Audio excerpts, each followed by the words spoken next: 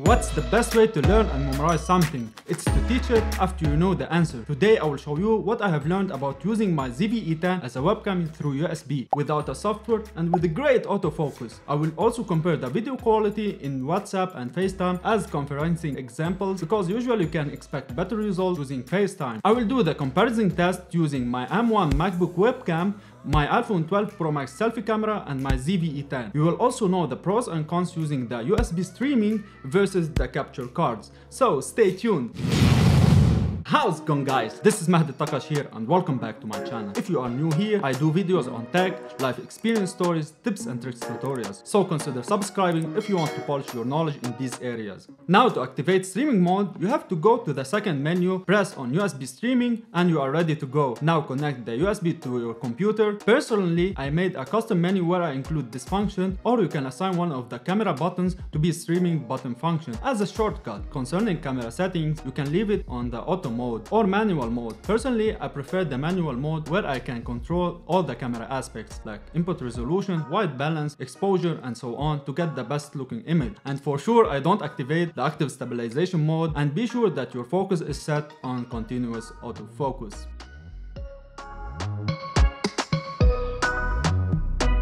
After activating the streaming mode, it's time now to switch to the ZV-E10 as your webcam in WhatsApp, FaceTime or Zoom or any streaming platform. For that, you have to press on the three dots buttons, or also in the menu bar at the top of your screen you can change the input under call or video for WhatsApp or FaceTime respectively. Then you just have to switch from the internal webcam to the ZV-E10 and also the mic to the ZV-E10 mic in the same way.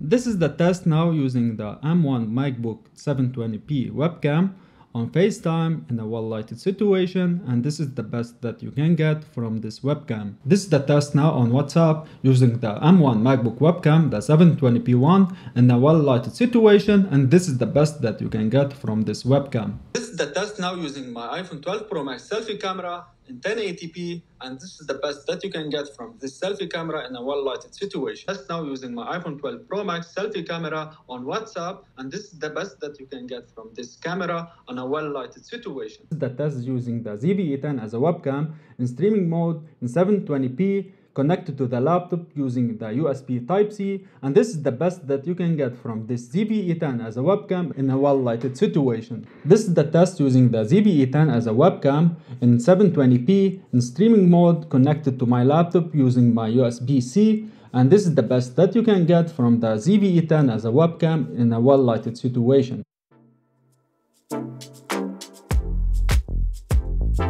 Product showcase button and background defocus are two features in Sony ZV-E10. You can toggle it on and off while streaming. Product showcase mode, when it's on, you can show some products or something in your hand without covering your eyes. I will show you. So now this is when the product showcase is off. I think I have to cover my eyes in order to focus on this. Okay. Yeah. If I press this bin button in the back of the camera, this is the test now while you are using the product showcase mode. Now I am in focus, now I am out of the focus. However, the background defocus is an automatic background blur button where the camera automatically adjusts the settings to give you a nice bokeh effect. The background defocus is a button on the top of the camera where you can press it. This is the test now when the background defocus is on. Now it's off. Now it's on again.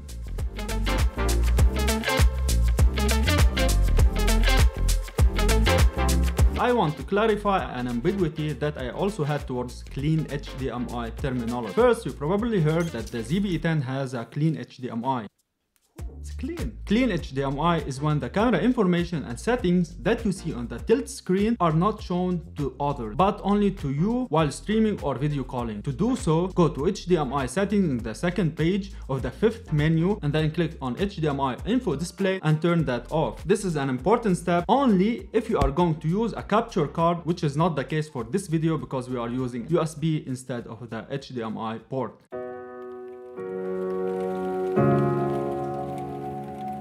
what's the difference between USB streaming versus the capture card. Before continuing, if you are getting benefits from this video, considering liking and subscribing, I will appreciate that. Starting by USB connections, the pros are easy to use, just plug and play, $0 to spend. What's cool when you are streaming using USB-C is that the camera is always charging, so no need to worry about the camera battery. And one of the pros that the clean HDMI is not necessary to turn it off here, zero worries, just plug and play. However, the cons are it's only capped to 720p resolution, much better than the crappy 720p in your MacBook or the 1080p in your iPhone. As far as I know, Apple capped the FaceTime resolution to 1080p, even that the iPhone is capable to record in 4K. Plus, in case of the USB streaming, you will have to change the input of the mic to the ZV-E10, otherwise you will have some sync issue if you keep the voice coming from your computer. However, by just connecting a mic to the camera, you will be able to use an external mic and get a great result. One more thing concerning the USB streaming, that sometimes you will notice that the connection is a bit delayed and a bit choppy.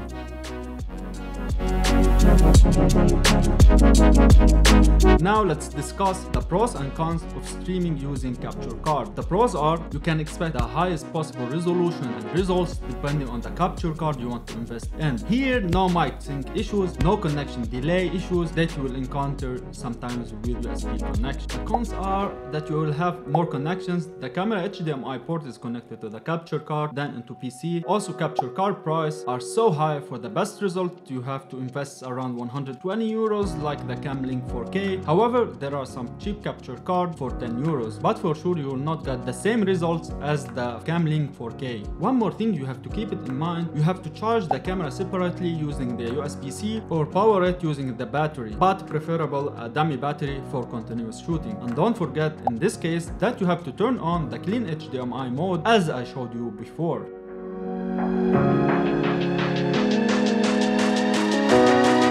Is it worth to invest in a capture card? This is a question you have to answer by yourself. You can start by the USB and then later invest in a capture card. For me, in the moment, it's not worth it at all because I will use it occasionally. I'm not a streamer by any means. Perhaps I will get a cheap 10 euros capture card and test it to bump the resolution from 720p to 1080p resolution. So guys, that's all for today. Go and check other videos on my channel about the ZV-E10. Don't forget to like and subscribe for more interesting content. Comment below if you have any question or maybe I have missed any information. Don't choose wrong.